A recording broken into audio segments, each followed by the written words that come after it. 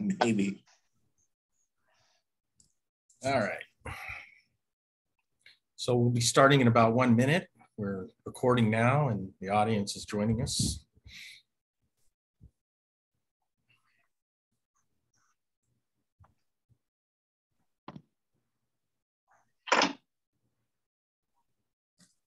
Mm-hmm.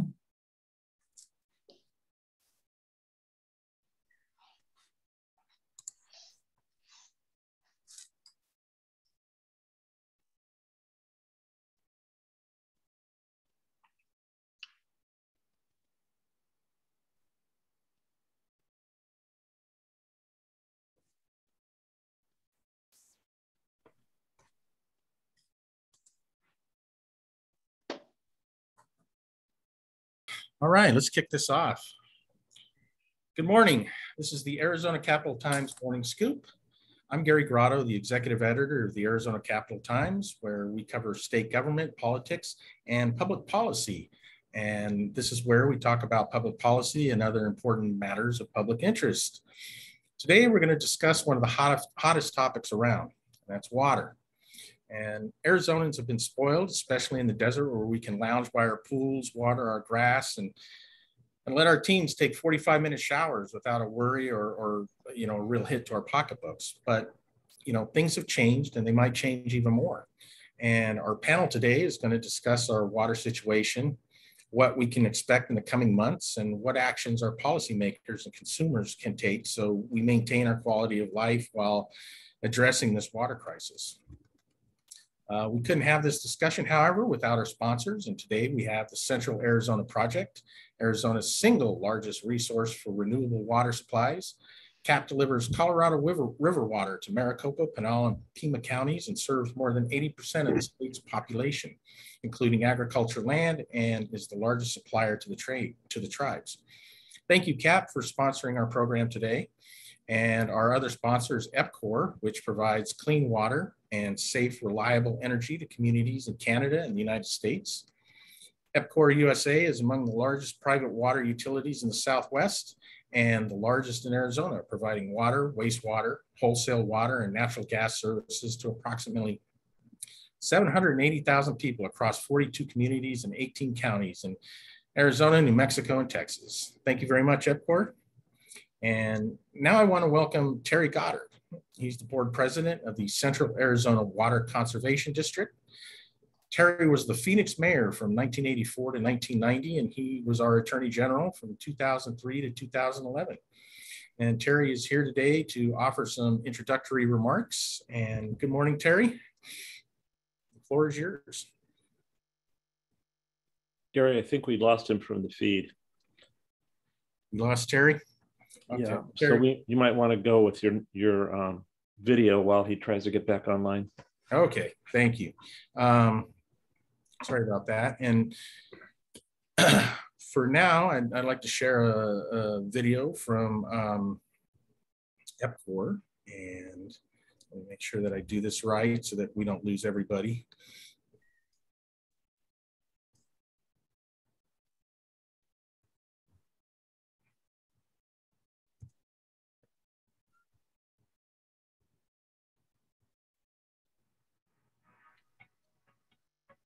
At first glance, this 10-acre public park is like many across the country, a tranquil green space where people gather, unwind, and play. But what lies beneath tells a very special story, one of engineering excellence and environmental stewardship.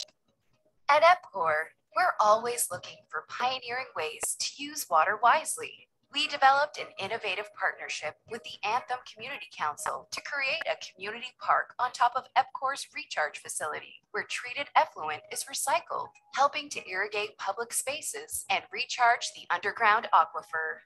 Approximately 5 miles away, EPCOR's award-winning Anthem water treatment plant takes in an average of 1.6 million gallons of wastewater every day, which is treated and purified at the highest levels with advanced membrane technology.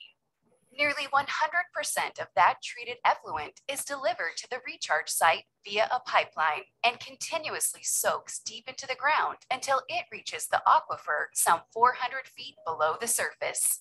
Residents can enjoy the park without ever knowing they are taking part in a complex system designed to renew the water cycle. Projects like this are the reason EPCOR was named a Utility of the Future by the Water Environment Federation and honored with a Director's Award of Recognition from the Environmental Protection Agency. In the desert Southwest, where water is a precious resource, we must find creative ways to responsibly use and reuse it. Anthem Opportunity Way Park achieves this innovative conservation goal while giving the community something they can be proud of.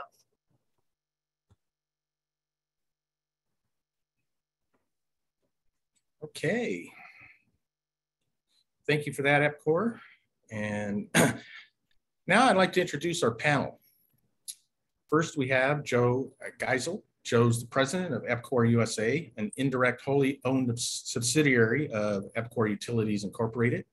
Joe is responsible for water, wastewater, and natural gas services to over 780,000 people through more than 305,000 service connections in 42 communities and 18 counties across Arizona, New Mexico, and Texas. And Joe was recently appointed to the newly formed Arizona Reconsultation Committee. The ARC is charged with developing Arizona's perspective on long-term management of the Colorado River system, which will play an important role in new guidelines that Bureau of Reclamation will issue by the end of 2026. Good morning, Joe, and thank you for joining us. Thank you. And next we have Ted Cook. He's the general manager of the Central Arizona Project. Ted was appointed GM in March 2016. Previously, he was interim general manager and deputy general manager for finance and administration. Ted joined CAP in 1999 and has a 40-year career in utilities, technology, finance, and operations. Welcome, Ted, and thank you for joining us. Good morning. And we have Tom Bushatsky. Tom is the director of the Arizona Department of Water Resources and chairman of the Arizona Water Banking Authority. Tom brings with him more than 30 years of water management, and he's responsible for managing Arizona's water supply. Good morning, Tom, and welcome. And also joining us is Dave Roberts. Dave is the Associate General Manager and Chief Water Resources Executive at the Salt River Project. Dave oversees several SRP functions, including water supply planning and reservoir operations, water rights, water strategy, water measurement, groundwater resource management, including water banking and water supply development and acquisitions. Dave has worked for Salt River Project for 35 years, and prior to coming to SRP, Dave worked for the Arizona Department of Water Resources and the Bureau of Reclamation. Thank you for joining us. Thank you. And one last thing before we begin the discussion, I want to encourage the audience to submit your questions through the chat and participate with our panelists. So as we were talking before we started the live stream, I was telling you gentlemen that, when the drought, really came into the awareness of the media and so forth, there was kind of a feeling of, at least for me, that, yeah, there's a drought and somebody's taking care of it. But now, lately, what we're reading about, it seems like, it's a bathtub that's draining. Is that what's happening, Tom? And can you set the scene for us for the situation that's going on? Sure, Gary. And I'm going to go a little backwards compared to what I usually do. And usually I talk about the challenges, and then we talk about what some of the tools are to address the challenges. I want to make sure, because of the serious nature of this drought we're in and where we're heading with Lake Powell and Lake Mead and Colorado River water for Arizona, that people understand there are some solutions out there that are already in place and solutions on the horizon. And you mentioned the Arizona Water Banking Authority. They had over 4 million acre feet of water stored under the ground. The backfill shortages to municipal industrial contractors for CAP and also for some Indian tribes. But there's also millions of acre feet of water stored underground by individuals like EPCOR and other cities, SRP, et cetera. So we have that resource available to us. Since 1980, the idea of the 1980 groundwater code was to protect our groundwater for also the drought periods that we would face. We also have in the bipartisan federal infrastructure bill billions of dollars for things like recycling of reclaimed water, desalination, drought management, augmentation, lots of opportunity there. And there have been discussions within our state about an Arizona Water Augmentation Authority. So keep it in mind some of those solutions that are on the table and maybe on the table in the future. As I talk about the situation on the Colorado River, we've been in a drought for 22 years. It is the worst drought in 1,200 years using reconstructed stream flow from tree rings. We've been mining essentially Lake Powell and Lake Mead since 1999 when they were last full. And now they are down to the point where Lake Powell's around 24% capacity in Lake Mead, about 30% capacity. And that resulted in 2022 for Tier 1 of the Drought Contingency Plan and 2007 guidelines, in which Arizona has been already cut by 512,000 acre feet. Most of those cuts are for underground storage and farmers within the CAP service area. We're projecting for calendar year 2023 that we're going to probably be in Tier 2A, another 80,000 acre feet of cuts coming to the state of Arizona. Also, the cuts will be attended to Mexico and to Nevada. California doesn't start taking cuts till elevation Tier 2B. We've done lots of conservation in Lake Mead, both recently and probably starting in about 2014. There's over 70 feet of purposefully conserved water in Lake Mead when you look at the cuts and the conservation. Without that, I couldn't even tell you how big the cuts to Arizona would be, but they would be much bigger than the cuts that we are suffering right now, or the cuts on the horizon for next year.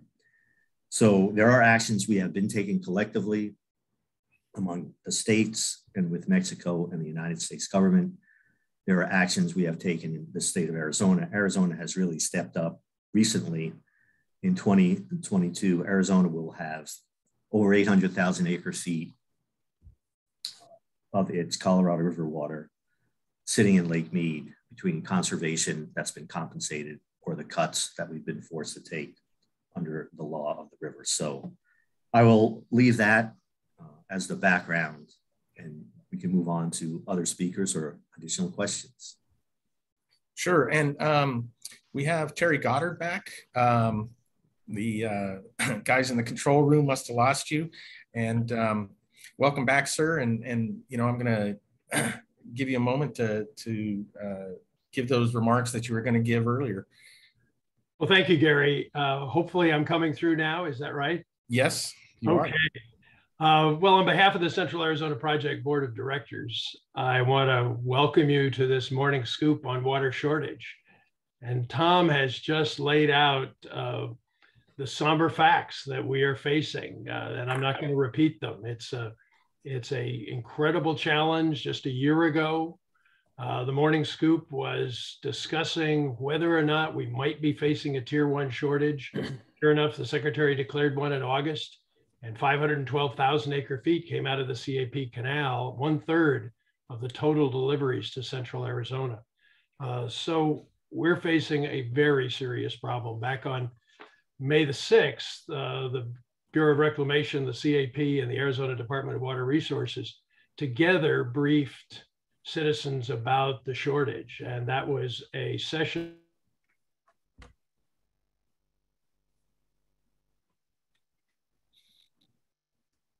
and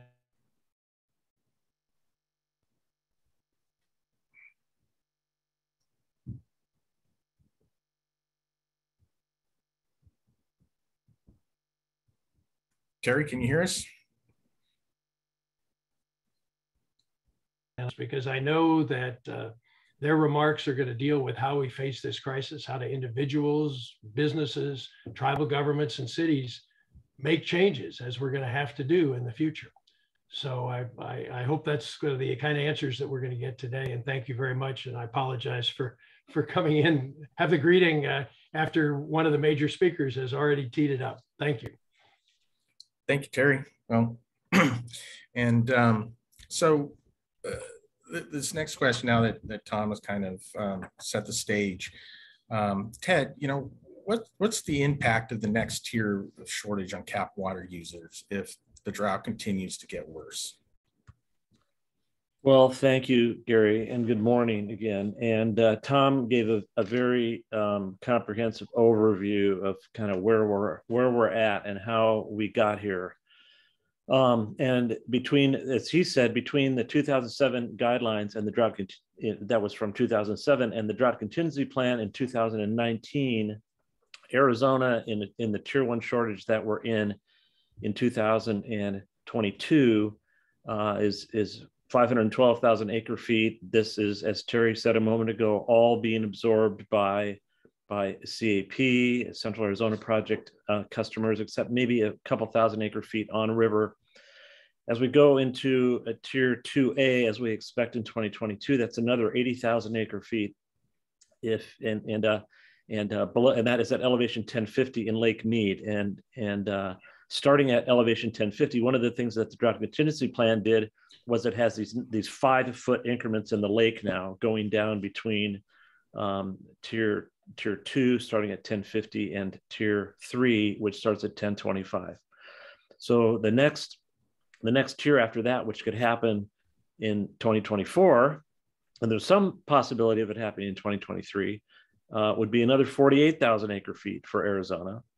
And that will also be absorbed by CAP. So 512,000 acre feet in a tier 1, 592,000 acre feet in a tier 2A, and 640,000 acre feet in a tier 2B. And then if we get to a tier 3, which could happen also in 24 or 25, that would be 720,000 acre feet, all of which would be taken by CAP except for a small amount on the river.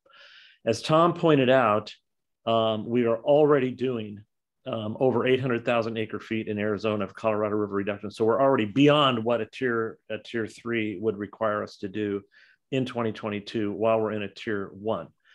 And that was due in part to a so-called 1030 consultation, where if we saw projections showing the lake continuing to decline beyond 1025 anytime in the next 2 years, that in the min probable case, which is a 90th percentile case, that we had to do something else. So that something else led to something called the 500+ plan, and that's why we're doing most of this extra conservation. Going back to a tier 1 who's impacted mostly in a tier 1 would be Central Arizona agriculture, which is the lowest priority CAP water user priority. And also some of the next priority tier, excuse me, called the NIA priority, that is held by cities and tribes. Importantly, though, in tier 1 and tier 2, there is some mitigation, which is there's water and money that was put aside ahead of time to help alleviate those first large steps into shortage, but that declines over time. So the next steps of shortage in tier 2A and tier 2B, even though they're smaller than the initial one, they have a more impact because there's less mitigation. And eventually the mitigation will go away in 2025, or when we get into a tier 3, whichever happens first. I need to point out that, and I know I'm throwing lots of numbers around and complicated concepts and so forth, and Tom already had made this point, that everything that we have been doing, whether it is in these agreements that have been made, like the drought contingency plan or the 500+ plan, the voluntary conservation that we're doing, all of this is leading to that 70 feet in the lake that Tom mentioned that has been put into the lake. If that wasn't there, we would already be well beyond a tier 3, and we would have been subject already at this point to undefined involuntary reductions imposed by the Secretary of the Interior. That is what all of these efforts have been designed to avoid, so that we have something predictable. And as painful as it is, we know what it is, we know what it's going to happen, we know who it's going to impact, then we have an opportunity to address those impacts ahead of time. That being said, our major reservoirs, Lake Powell and Lake Mead, are nearing minimal elevations before they can not reliably deliver water past the dam. And this is our next challenge that we have to face. And we have a little bit more time left to do these voluntary types of things, but we still face that potential that the United States will have to take swift and decisive action without much notice. So this is why all of us, Tom and myself and other water leaders like Joe and Dave, are asking our water users, even those who may not be impacted until we get into a tier 3, to look for what we can do today to conserve more and to do more voluntarily, so that we can push out that next step that we have to take a little bit further in time. But there will be next steps, and they will be soon, and they will be significant and beyond even the tiers that have been defined. So at this point, there's a high likelihood that we're going to go to the next tier by this August. Yeah, yes. There's literally no chance of staying in tier 1 at this point for 2023. It will be at least a 2A, and there's some possibility that it might be a tier 2B in 2023. Okay. And I guess the question is, when does it hit the tap? And I know Joe was saying before we started talking that everywhere you go, everybody's asking you about the water shortage, right? And how it's going to impact them. Yes, that's correct. And good morning, and thanks. Mm-hmm. Yeah, I think awareness, which was something we've lacked, even though we've been in a drought for the last decade or more, awareness which was there, but really not appreciated. I think that's starting to raise right now as we start to get more visibility on what's happening with the Colorado River and in Lakes Powell and Lakes Mead, and what actions we have to take. From our perspective with our customers, we have best management practices which talk about conservation, how we can reduce more water, various types of zero-scape types of things. All of these are voluntary. And, the voluntary side of it means everybody has to do their part to do it. One of the challenges that we still face is that there's no real economic signal to drive behavior. And that's a very difficult thing to get across, because if you think of your water bill in relation to what other things that drive your household needs, your water bill is less than a tank of gas. And that's to serve all of your water that you get today. Yet we focus on the price of gas. So unless we get our heads around how we're going to get beyond voluntary, and incentives can come in a number of different ways. We have a tiered rate structure across our districts. So the more you use, the last tier becomes more and more expensive, which tends to give a signal to customers that, conservation is very, very good. We do canvass our customers on what's important to them, and conservation continues to be the highest value that they perceive. And it's the old adage, the cheapest gallon is the one you save, not the one you got to go search for. So I think there's a number of avenues that we have to go forward to with our customers, with our regulators, as we move toward getting this voluntary movement from our customers to conserve more and more water. Okay. Dave, what other parts of our infrastructure are impacted by the water shortage? Well, thank you for the question, Gary. Good morning. As Ted and Tom talked about, obviously the one big impact is if we don't get enough water into Lake Powell, we're not going to be able to use the facility as we used it historically. And there's risks to how much water can be delivered from Lake Powell into Lake Mead if the drought continues. And so that's a big challenge. That also impacts power generation out of Glen Canyon Dam as well. Closer to home, obviously the municipal water treatment plants are located, many of them, on canals, and several of them are on the CAP canal. There are a number of them on SRP's canal as well. So, if water levels drop too far, they can impact operations of those water treatment plants on the CAP canal, things of that nature. The other thing, Tom talked about all the water that's been stored underground.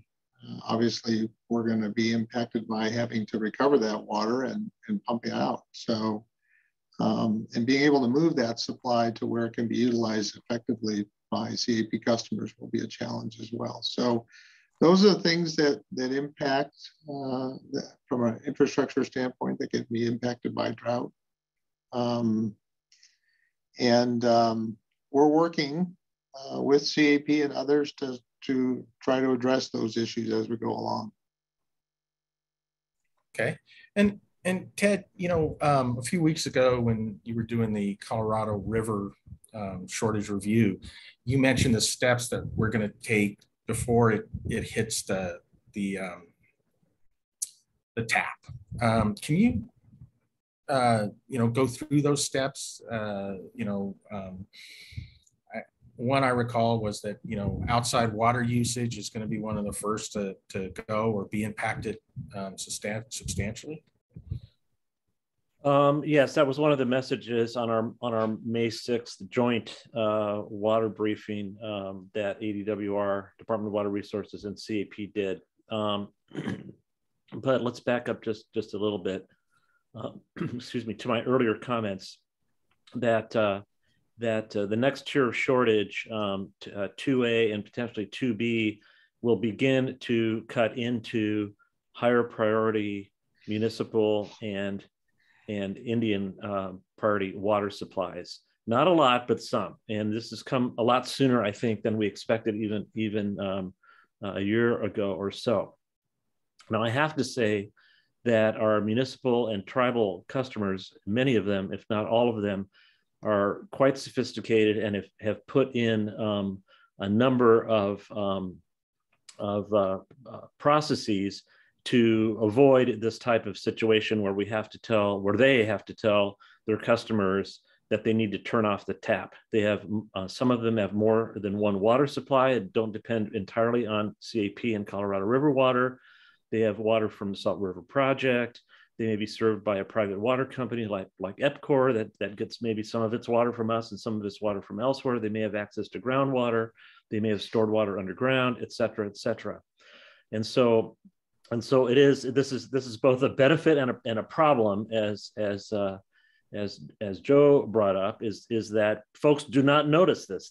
They're buffered, they're shielded from some of these impacts by the ingenuity and the resources that their water providers have.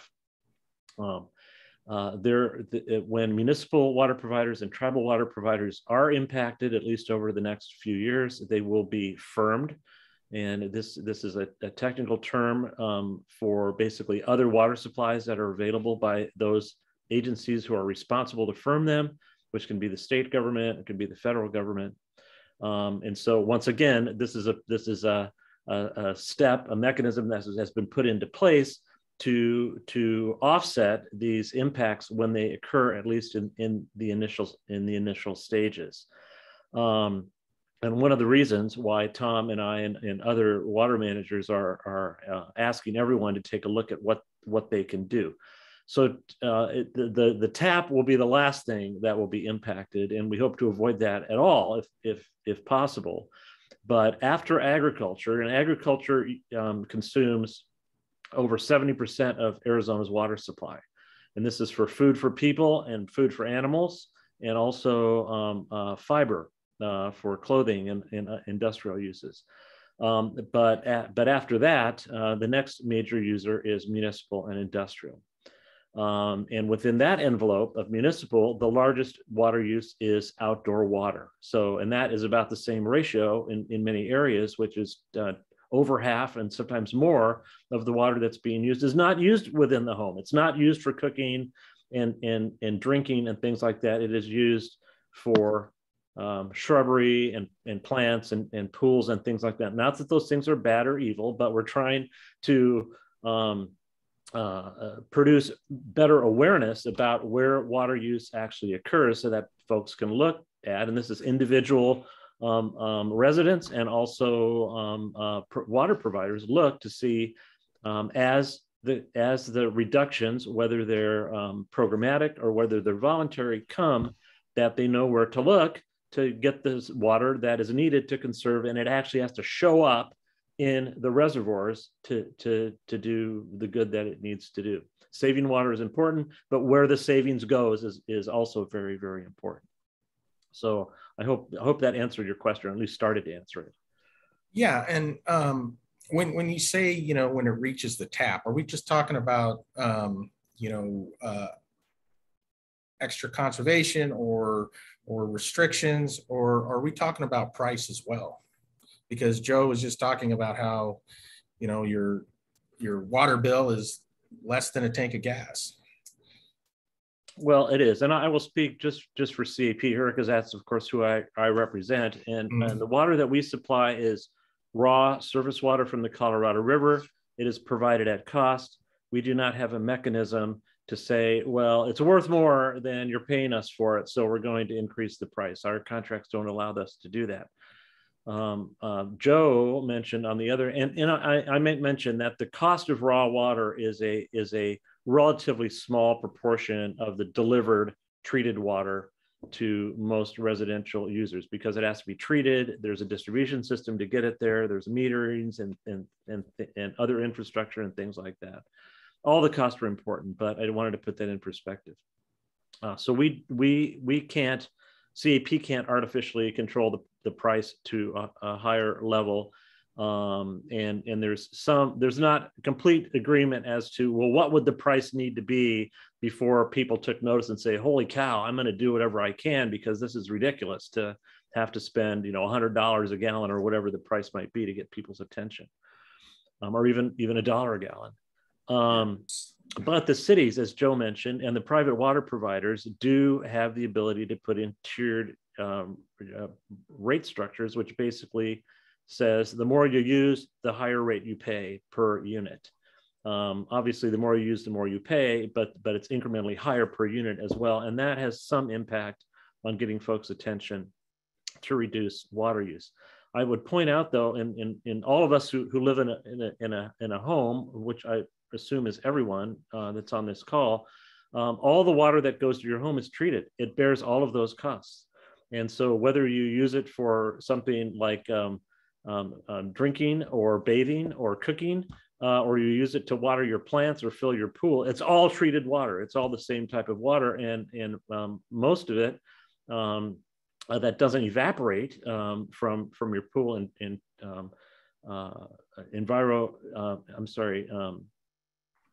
evapotranspiration from your plants in your yard will hopefully go down your drain into the sewer so that it can be treated and used for something else rather than just going into the street or something like that. So there are many opportunities for folks to save water, understanding that reuse is another supply that's available to us if we don't waste it. So we can save it at the front end by using less, and save it at the back end by making sure that we don't waste it into the air or into the street. So I have a question from our audience. Any serious discussions occurring to amend the Colorado River Compact? So Gary, let me jump in. Yeah. Please. So when we say the Colorado River Compact, it's too narrow a scope of what we're talking about here. We're talking about the compact. We're also talking about the law of the river that has arguably affected the compact since 1922 when it was put together. So if the question is, are we going to throw out the law of the river and the compact and start over again? The answer is absolutely not. What we're going to do is make changes to how we operate the system, potentially changes how we allocate water, things like that, that effectively create amendments to the compact and the law of the river. The drought contingency plan in 2019 was one such action that took federal legislation to help implement that drought contingency plan. So we are looking for creative ways to improve on the framework, but there's a certain baseline level of certainty with which we value that certainty in terms of putting together these future actions in dealing with the river. So to start all over again would probably end up in a place of complete chaos. We don't have the time to deal with the chaos. We have the time to make tweaks to the system. Some are major tweaks, some might be considered to be minor tweaks. But yes, absolutely, we have and we will continue to tweak the law of the river to deal with the issues that face us and to deal with the long-term impacts of the declining flow of the river that are clearly more than just drought.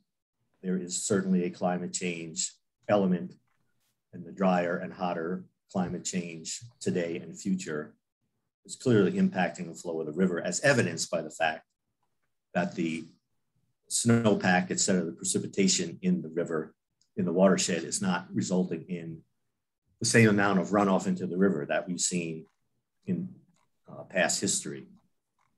Last year, we got 90% snowpack, essentially precipitation, and only 30% runoff.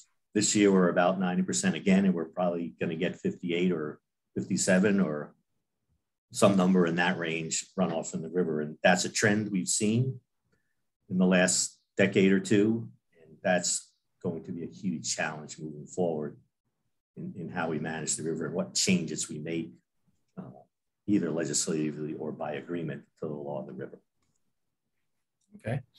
So Joe, can you talk to us about a little bit about your reclamation projects that you've got going in Arizona? Yeah, thanks.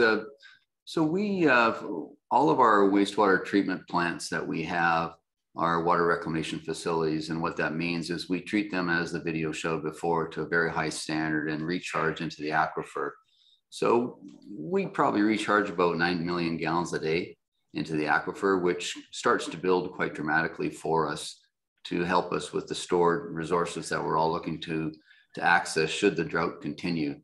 I would say that's probably the largest reclamation that we do within the state right now for us. And like I say, all of our plants are built to that very high standard as well. So, and then that goes to recharge, but also repurposing as well. So that's the other side of this, where we do use some of that reclaimed water for water features, some golf courses, outside facilities that perhaps do not need the high treated potable standard that you would need at your home.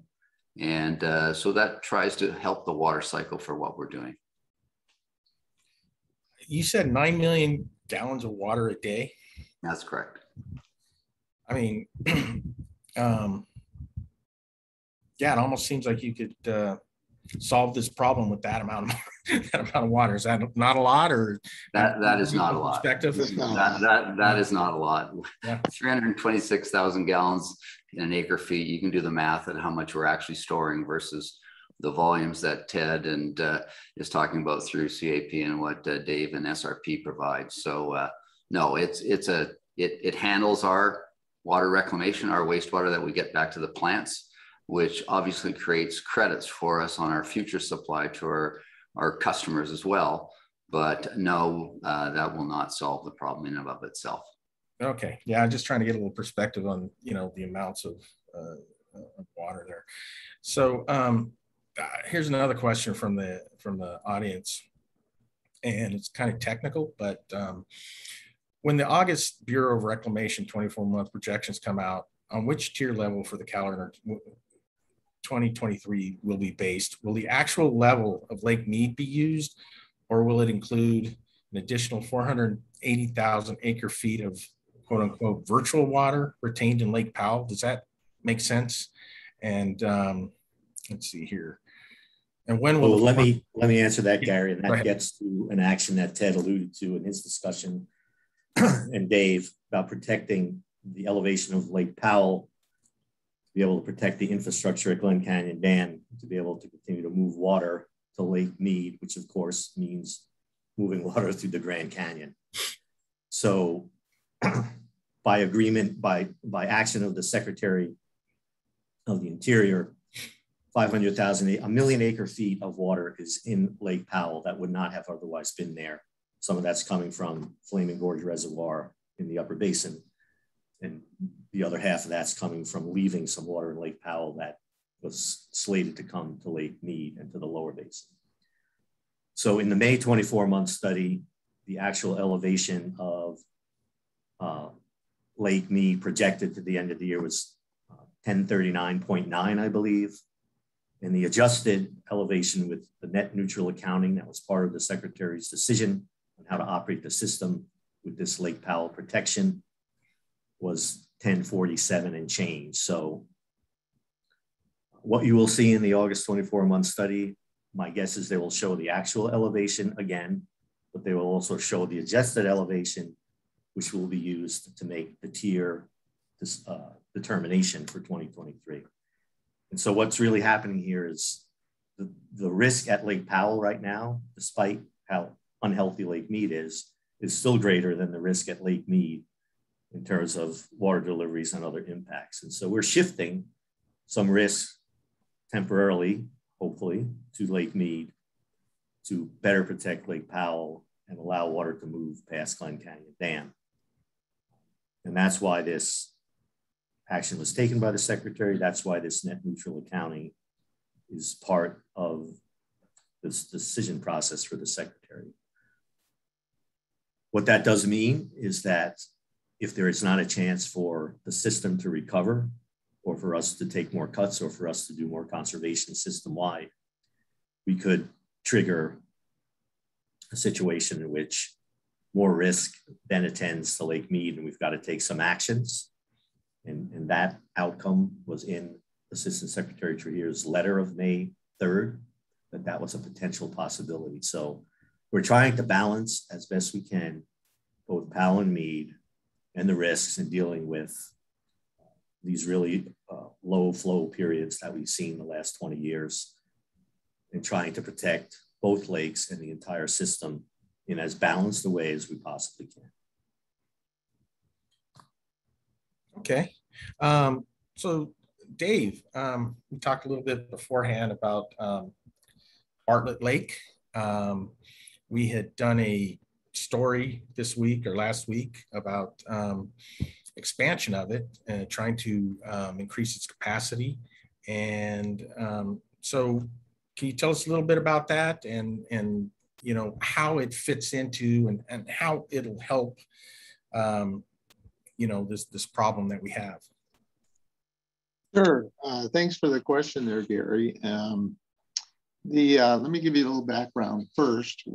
Salt River Project operates 2 dams and reservoirs on the Verde River north of Phoenix. The upper reservoir and dam is called the Horseshoe Dam and Reservoir, built in the 40s. And then below that is the Bartlett Dam that you referred to, that was built in the 30s. And the challenge that we've been facing at Horseshoe is that its capacity has been impacted by the sediment flows that come off the upper part of the watershed there. In fact, we've lost about 1/3 of the capacity at Horseshoe. And so that impacts our overall ability to store water for our customers. And the city of Phoenix also has a water right at Horseshoe, and they're impacted as well. So several years ago, we started on a process to look at the alternatives that we might deploy to restore that capacity. And we involved almost a couple hundred stakeholders in that review process. And the result of that work led to a recommendation to recapture the lost capacity, but also expand the capacity of Bartlett Dam and Reservoir. And so the concept is to move the existing capacity that exists at Horseshoe into Bartlett, restore the lost capacity at Horseshoe into Bartlett, and to expand the size of Bartlett to capture even more water. And so the concept is to raise, the 2 alternatives that are being looked at is to raise Bartlett either 62 feet or 97 feet. And so we're embarking right now. The The Bipartisan Infrastructure Act authorized SRP to work with Reclamation on a feasibility study to look at raising the dam either 62 or 97 feet. The 97-foot raise would expand the capacity of Bartlett from 178,000 acre feet to 628,000 acre feet. And so that would partially be the restoration of lost capacity and also the movement of capacity from Horseshoe, but also create additional storage capacity for others here in the Phoenix metropolitan area. And so we have 22 different partners that are working with us to fund this study. EPCOR is a partner, CAP is a partner through the Central Arizona Groundwater Replenishment District. And then we have a number of valley municipalities that are partnered with us as well. And so the plan is to study the feasibility of this possibility, and that water supply would be utilized to offset shortages of Colorado River water, but also to help protect our groundwater supplies as well. The yield from that would be on average a little over 100,000 acre feet per year. And so it's a substantial supply that could be made available in the Phoenix metropolitan area. And so it's just a project that we are very excited about. It holds a lot of promise. I'll also tell you, we have another project that's on the Salt River system at Roosevelt Dam, which if you're familiar with that dam, it was raised back in the 90s, and it holds about 3.5 million acre feet of water, but we only can functionally use about half of that. And so some of the capacity at Roosevelt is used for what's called flood control purposes when we get those big runoff events. And so we are working with the Corps of Engineers to see if we might utilize a portion of that flood control space for beneficial use purposes downstream. Instead of releasing all that water into the riverbed, the idea would be to slowly release it out of that flood control space over a period of time and beneficially use it and offset Colorado River shortages, as well as providing supplies that offset groundwater pumping as well. So those are two projects that SRP is working on its system with others to help offset impacts of Colorado River shortages, but also help preserve groundwater in the valley as well. So. Okay. Sure. Tom was going to say something, but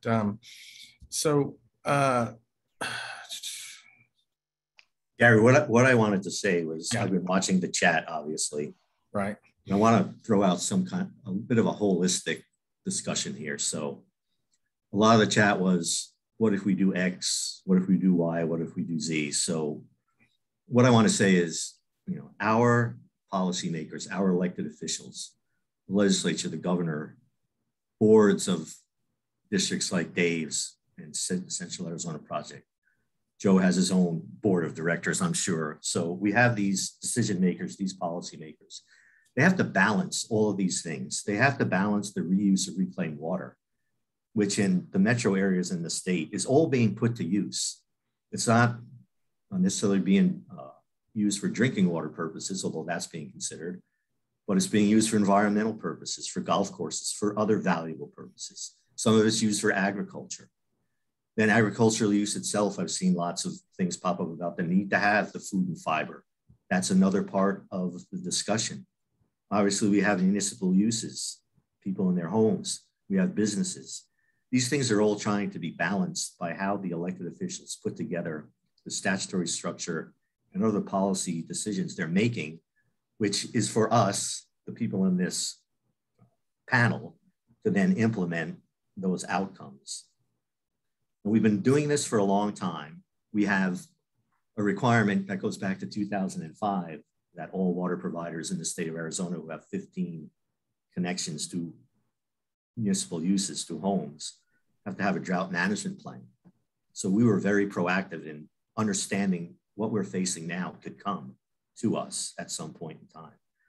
We heard what EPCOR is doing from Joe. We have Mesa, Scottsdale, Tucson, all having triggered stages of their drought management plan. Ted and I have made a pitch in our May 6th meeting and elsewhere to other water providers to potentially do those same things. So it's a big piece of a puzzle, lots of individual pieces in that big puzzle. that we're trying to balance all these things. And there are a lot of really hard policy decisions that have to be made to create this balance. And it's very difficult to point a finger at any one piece of that puzzle and say, that's, the solution, because it really can't work that way.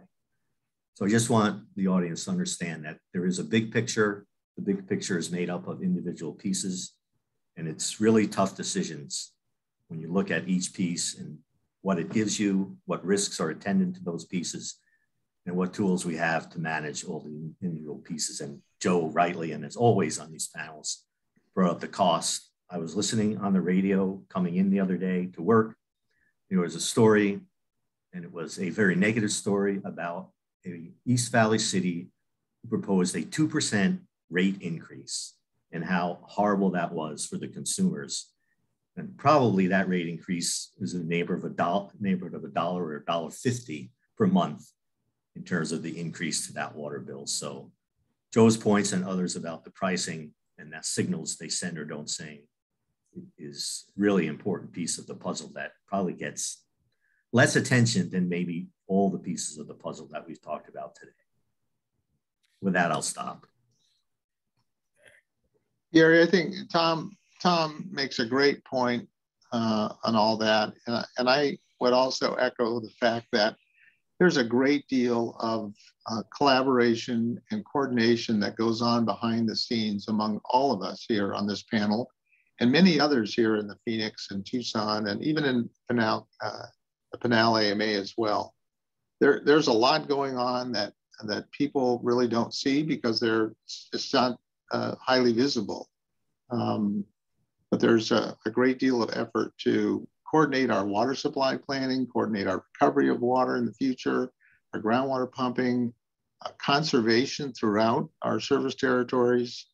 And we do a lot of work, all of us do a lot of work with other municipalities here in Arizona to address the challenges that we have going forward here. Yeah, and if I could just follow on Dave and Tom's commentary, it does take a lot of investment to wring the towel, so to speak, to get the drops in the right spot in the right places. Our company probably spends $40 to $50 million annually just to make sure that we can get our water losses to our customers below 10%. We're around 7% right now. Talked about 9 million gallons a day to re-inject. Those are pretty high level treatment plants. It's just not an old lagoon system. And, we're building an $80 million one down in Pinal, down in Santan, the old Johnson Utility franchise, which will add another 4 million gallons a day. We're repurposing out at Luke Air Force Base. It's about a $42 million expansion to add another 3 million gallons a day. So all of that gets wound up. And we do have regulators who monitor us very closely and basically put the governor on any rates that you can pass on through the customers. It's all cost-based. But at the end of the day, we have to invest a lot of money. And a lot of times that's kind of falls on some deaf ears to some customers. Some customers are very knowledgeable, very supportive. But at the end of the day, sometimes the rates have to go up. And we don't like doing that. We work very hard to make sure we're prudent on our costs. But in order to get the water in the right spot at the right time and the right quality, it does take a lot of investment. Well, let me ask this to the entire panel and whoever wants to weigh in, please. So lawmakers can be very parochial, and only a handful seem to be really engaged in water issues. So if you're speaking to a joint session of the legislature, how would you explain to the body that this water shortage impacts their individual constituents? So Gary, I have had opportunity to do that in the context of the new water authority legislation. I've been down at the legislature in both the Senate and Democrat caucuses for both parties. And so I try to establish the facts about what's facing us. I try to make sure they understand what tools are available to us.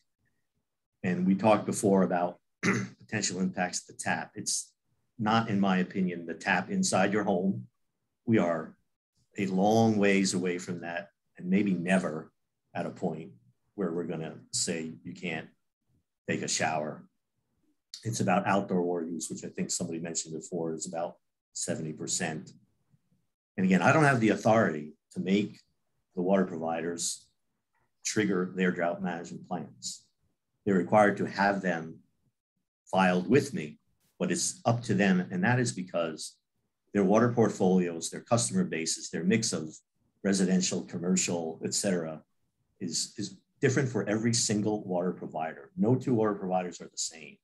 So they have to tailor their actions to their customer base and to their service areas, to what infrastructure they have or don't have. So those are difficult decisions, and I understand that, having worked for Phoenix for 23 years before my latest stint at this department. So I understand those things. I will say to the public, including the businesses that are out there, the golf courses, the agricultural entities, and we all are all very good at conserving water and being efficient. There is certainly more that we can do, but that conservation and those efficiencies have led to the ability for Arizona to contribute to that 70 feet of water in Lake Mead. If those efficiencies and conservation actions hadn't been put in place for the last several decades, we would not have had the flexibility to keep that water in Lake Mead. So it's a cliche to some degree, but every drop does count, and it does add up to something significant at the end of the day when we do that efficiency improvement and do the conservation.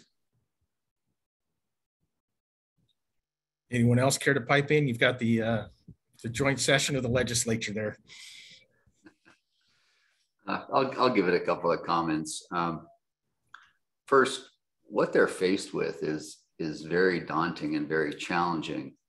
And I think Dave said it best, and so did Tom. They're balancing a number of constituencies, a number of users, to try to come up with the right formula, if you want to call it that.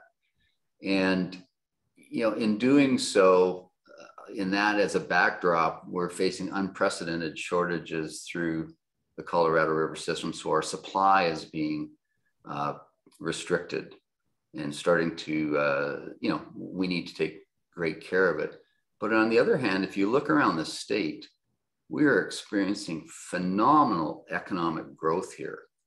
And that's a balance, because economic growth has been good for the state and for all the people living here. So in order for them to take care of a supply that's a little challenged right now, to repurpose some of the water priorities against what we would consider core value agriculture because of what's been happening, to look at the new economic development that's happening here, and it's changing the landscape quite dramatically. That's a real challenge. I was always impressed when I first met Tom, and he put up the chart about, since 1940 something, the population's gone up and the water's gone down, and we're doing it, and we did a great job. But if you look at, and this isn't anything to do, economic development is good. Some of the economic development that we're getting here right now is just not rooftops. It's large industry, it's high tech, it's all sorts of things that changes that paradigm as we transfer from ag to just rooftops. Now we got a large user sector in there that are delivering great economic value to the state. But again, it's another stakeholder that these people have to manage. And then obviously, last but not least, they can't forget their own constituents, the people whose homes we have to serve. And, so they have a huge challenge, but I think the rules that have put in place, the Groundwater Management Act, how that works is the underpinning of what we're doing. We can't lose sight of that as we move forward. And I think that's going to be one of their largest challenges, as stakeholders all come to the table to look for what they can do together, but also look for what they have to do to take care of their own. So I think they have a very, very daunting challenge in front of them. I will add to that just a little bit, and I know we're running out of time, Gary. But what I would do is remind all the legislators. I don't have a specific suggestion for them, but remind all the legislators that when they're considering the various bills that are before them, or decisions that they might make for the good of the state, to consider two things: that whatever it is that they're considering, as has been mentioned before by Tom and others, that there is really no one size fits all type of thing. whether it's focusing on a golf course or what ought to be done in a rural farming community or something like that. Those type of things generally do not fit for everyone in that circumstance. And that's in my mind, one of the main reasons why some of these things don't move forward is because there's no one size fits all. As I said earlier, when it comes to conservation, that where the conserved water goes is important. If it doesn't end up in Lake Mead, or it isn't accountable to be used for some other beneficial purpose, then there's no real reason to have an undefined effort to do something if it doesn't end up where it needs to be. And the same thing for augmentation. If we can't identify when and where and how much is going to happen, and that's the purpose of a lot of these efforts on Bartlett Dam and some of the other things that we've heard about, is to identify when and where and how much is it going to cost and how much water is going to be produced. The outcome of these things is important, and just our emotional response to, we want to do something because it sounds like a good thing and it will save water, without really being able to make that count where it needs to count, is probably the not the best use of our time and our money. All right. Any last words from anybody else before we end the show? Well, Gary, I would just echo what Ted said there relative to some of the legislation that's been brought forward in the past several years. But one of the things that the legislature is rallying around right now is the Arizona Water Augmentation Authority. And while there might be different ways to do it, I think everybody at the legislature agrees that that really is going to be the next step for water management in the state, and going across the boundaries and working regionally with others in the basin as well as Mexico. It's a critical piece of legislation that's needed in the state. I can tell you from the years that I've worked across the borders and in Mexico on opportunities that this is sorely needed in the state, to have a dedicated agency that can work across the boundaries and with other states and other countries as well. So I think the legislature understands that, how important that is. And I think we'll get that bill, which will be critical for the state's future. Dave, I just want to make sure folks understand that despite the title, it's not just about augmentation of new water supplies. It's about conservation. It's about recycling. It's about deploying resources that exist in our state, leveraging infrastructure. It's so much more than just augmentation. And it is a holistic way to look at moving the state forward in a significant way. And I think it is kind of a groundbreaking concept, and we will get there with the appropriate structure, which is really what we're hearing. Mm-hmm. We've heard from everyone, stakeholders, legislators that have weighed in, that it is something needed. The devil's in the details about how exactly to make it work in the best possible way. Well, gentlemen, we've come to an hour, and I want to thank you all for participating in this. You've all got, we've got a serious problem, and you guys are got very important jobs to do. And I think people appreciate that. And, just sitting here today, I feel a little more confident that, I'm not going to be paying $12 a gallon for water. And, so I also want to thank our sponsors, the Central Arizona Project and EPCOR, because without them, we wouldn't be having this discussion this morning. And once again, thank you to the panelists and the viewers who made time this hour to watch. So we'll probably be doing this again in a few months after, the projections come out in August, and hope you guys can all be here as well. Have a good day. Thank you. Thanks very much. Appreciate it. Bye.